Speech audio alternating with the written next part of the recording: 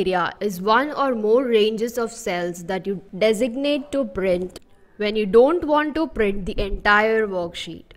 So when you print a worksheet, after defining a print area, only the print area is printed.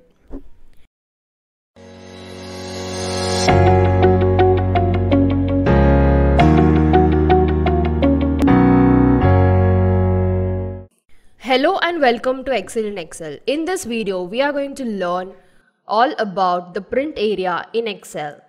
In our previous videos, we have seen how to print the entire worksheet and the workbook. But what if you want to print only the selected area? So let's see. So first, you want to print only this area. Let's say only this area. So let me give it a color for ease of reference. You don't need to give it. I only gave it for easy reference. So point out to the page layout tab, click on the print area, further click on set print area. The print area gets selected. Let's see it in the preview. So I hit Ctrl P and you can see only the selected area is visible here. You can also see that in the name box, a named range has been created for the selected print area. Now, the next step, let's say you want to add something, like you also want this particular area to be printed with this area. Then I again go to the print area and this time I would click on add to print area. So let me also give this a color for ease of reference. I choose a blue color. Let's see in the preview now. You will notice the selected area has been added to a separate page. So each time you select an area, it will get added to a separate page. Now what if you select an adjacent area? Like I also want this particular area along with this area. So I again go to the page layout tab, print area and select add to print area. And now let's take a look at the preview. So you will find in the second, you can see the area has been added. But one important point to note here is that it will get added only if you select the same dimensions. Like if my previous print area covers these many columns or these many rows, then I must select only these many rows. If I select more area than the previous area, then it won't get added to it.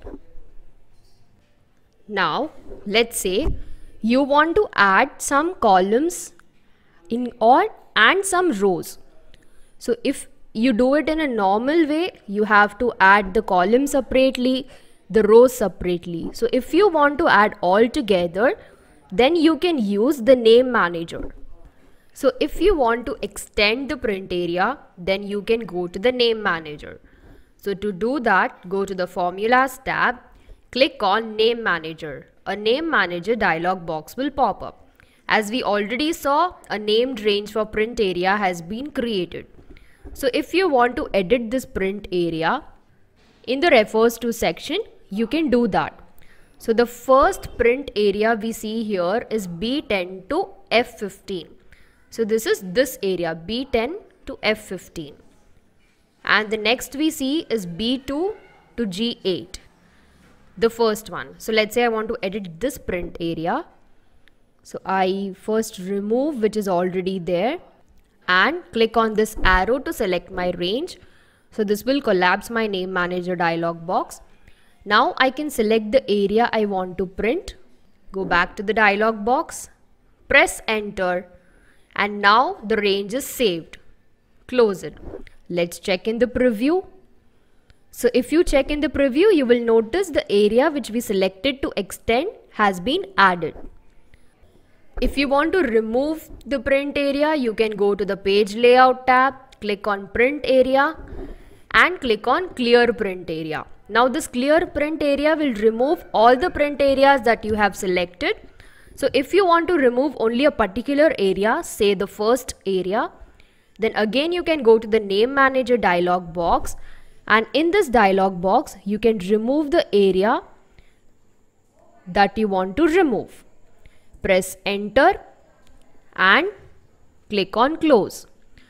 Now again let's go to the preview and check, and here you'll find you have only one area selected. the other area got removed.